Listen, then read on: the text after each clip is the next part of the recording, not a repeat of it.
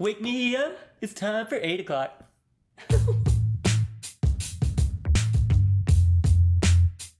So today we are reviewing 8 O'Clock Coffee's French Roast, which is supposed to be robust, smoky, and complex. And non-judgmental. Unlike the French. Right. Okay, so 100% Arabica coffee, sorry. Mm-hmm.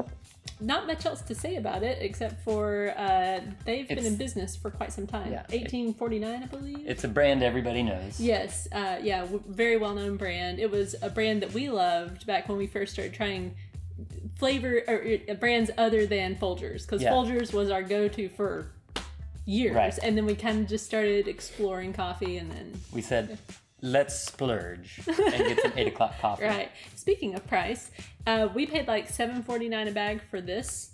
It's a 12-ounce bag.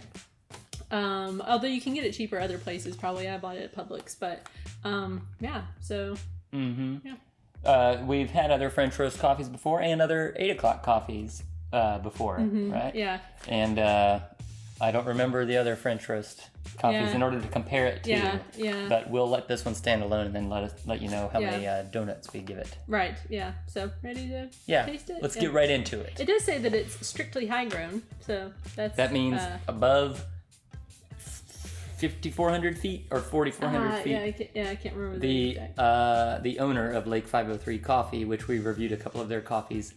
Fantastic coffee, by the way. Explained to us what strictly high grown means, and we have that somewhere. I just don't have it on the top of my head. Yeah. Brian Playtez is his name. Yeah.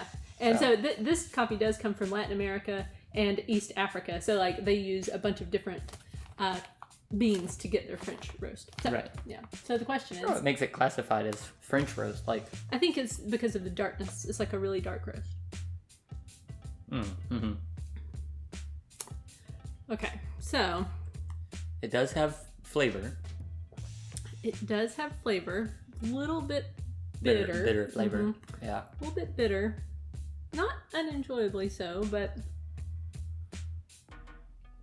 so this past week we've been drinking both this and the donut shop New England. And so whenever I would make myself coffee, I would go for this coffee over that one.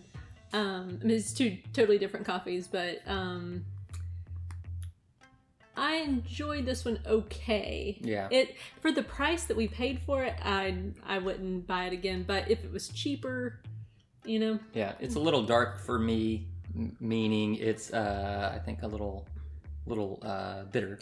But I kind of enjoy just a slight bitterness, just a little, you know, to the coffee. But yeah, it's pretty good, I'd say. Yeah. I give it like a solid 3. Okay. That's what I was going to say. Yeah, like a solid 3. I mean, because of the price. If it was cheaper coffee, then I might say, 3.5. Yeah.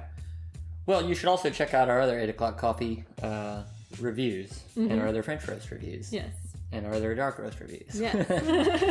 And but let us know in the comments if you like 8 o'clock, if you have a certain affinity for their brand, or if there's a roast that you particularly like. Roast. Let us know. We always like it when people recommend things. I mean, we don't always have the same opinion of it, but we do appreciate those comments because we like to know like different things to try and and what you guys think about it. Because certainly we're not the experts. You guys, we are only the experts of our own mouths. Yeah, everybody is their own expert of their own mouth. That's right.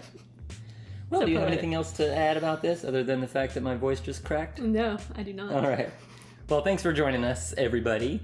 And until next time. Keep grinding. Hey, thanks for watching our reviews. Please be sure to subscribe and check out our other reviews here.